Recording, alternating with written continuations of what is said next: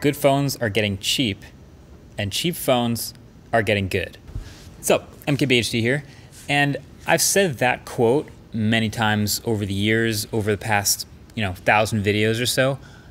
But I guess now with like the highest end phones ranging anywhere from $1,500 to $2,000, feels a lot more like the second half is more true than the first half. So this is a little bit of a different video, not because it's on some crazy piece of tech, it's still on a phone. But as you know, I do a lot of videos and looking at the highest end, bleeding edge, best of the best phones, and a lot of the mid-range where there's a lot of competition. But the benefit is as those get better and better, well, the baseline also gets better and better. So this video, I'm going to be taking a look at how much smartphone you can get for that baseline. So Infinix wanted to sponsor this video and put their device in this showcase.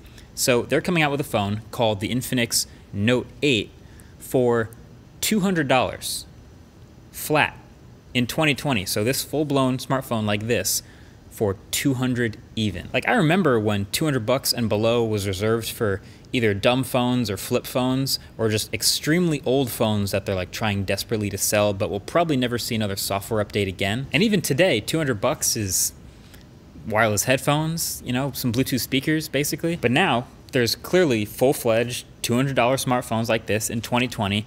And so my question is, how good are they really? How good is this new baseline? Because obviously you're not expecting, high-end flagship internals or specs or bells and whistles or anything, but like, how good is this new baseline? Because we've come a long way. So first of all, let's just start with what comes in the box.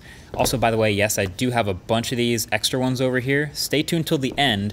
I'll detail a little giveaway I'm doing with some of these on Twitter, so make sure you're following over there. But the box here, as you can see, is pretty simple, giving you the name and some specs. And then when you get inside, the phone is up at the top, and it is a big phone, but we'll get to that in a second.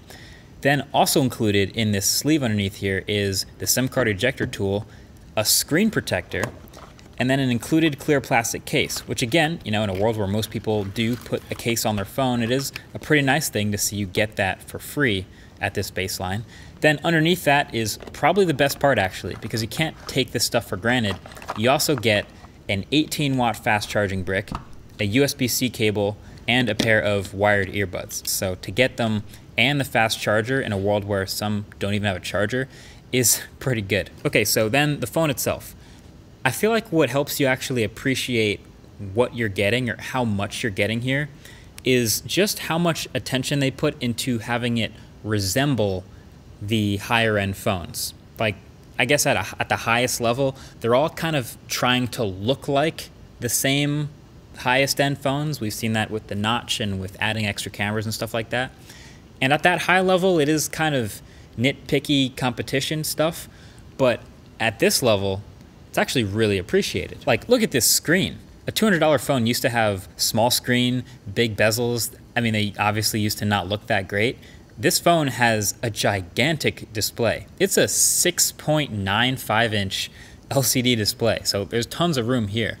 Now, it is a 1640 by 720 resolution, so clearly not the sharpest thing in the world, but just as far as typical use, scrolling through social media, looking at photos, watching videos especially, that's what it's good at, this is fine. And there's also a stereo speaker pair, one with the top earpiece and one at the bottom, so you're not going to easily block the whole thing with just one finger, and it gets decently loud. So the media experience on this phone already is actually, I'd say, pretty impressive for $200.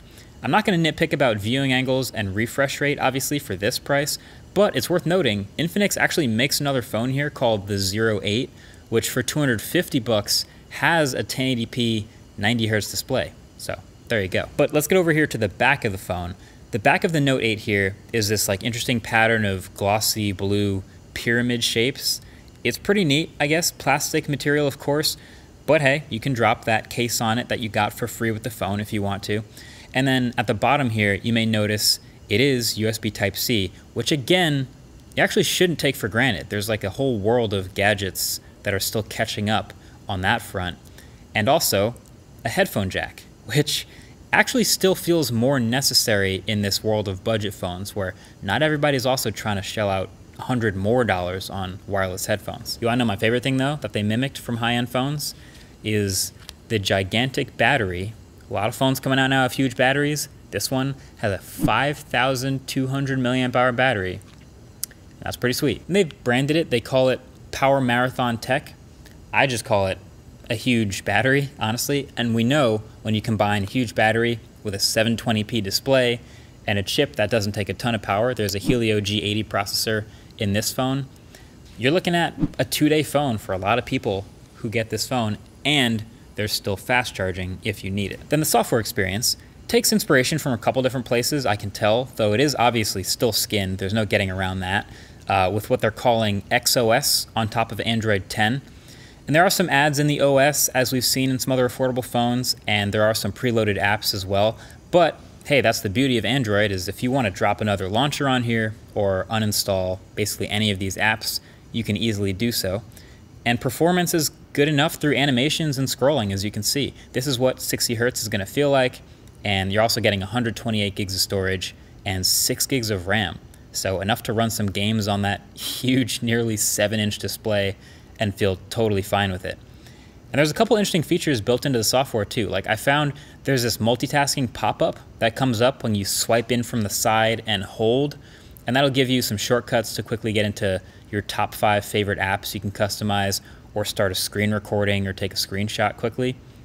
So that's actually something pretty unique. I don't think I've seen on any other phones at all. Now for cameras, this might be the area where it's most trying to look like the most expensive phones.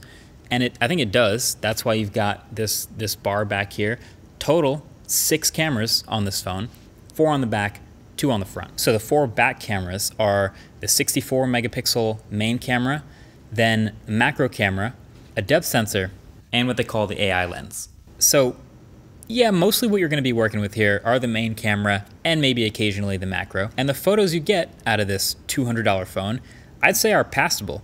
Now, of course, as soon as you get into difficult lighting, where you wouldn't even think of bringing some phones from the past, this is where this one will start to suffer, mainly in dynamic range and noise. But again, I don't think anybody buying this phone will mind that one bit. And the fact that this camera is so nice and snappy, and actually pretty responsive in the first place, is a nice bonus.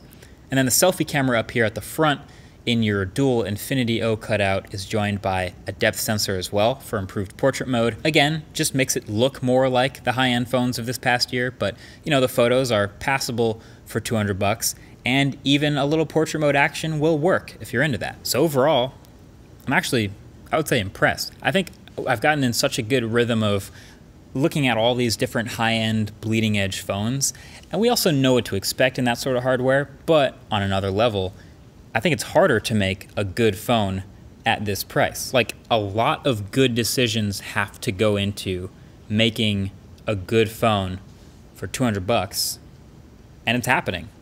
It's happening in 2020. This phone costs less than a pair of AirPods Pro. That's pretty crazy. So thanks again to Infinix for sponsoring this video. They sent over a bunch here. I got about 5 Note 8s to give away on Twitter, so make sure you follow on Twitter. I'll link it below the like button, and stay tuned for the tweet where I'll give some of these away. But I want to know what you guys think is the most impressive piece of a good phone for $200 in 2020. What was the piece that impressed you the most? Let me know in the comments below. Either way, thanks for watching. Catch you guys in the next one. Peace.